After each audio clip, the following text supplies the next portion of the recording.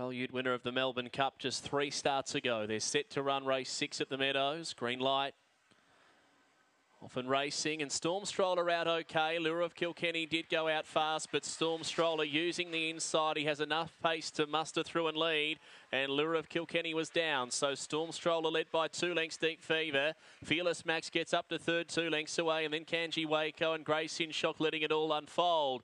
The veteran here in front, Storm Stroller, does it nicely by 3 or 4 lengths, doing it clearly in front now over Deep Fever, then Kanji Waco and Fearless Max, but it's all Storm Stroller.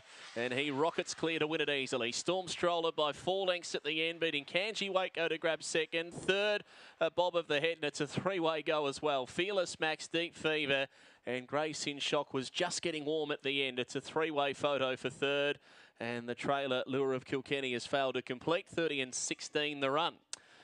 Storm Stroller, the veteran, the experience prevailing. He was out okay, wasn't as well as he can begin, but he just used the inside draw, kicked up, held the front.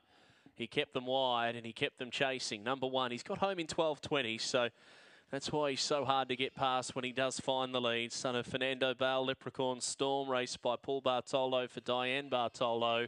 Second will go to 5, Kanji Waco, ran on well from the back, daughter of Shimmer Shine Kanji.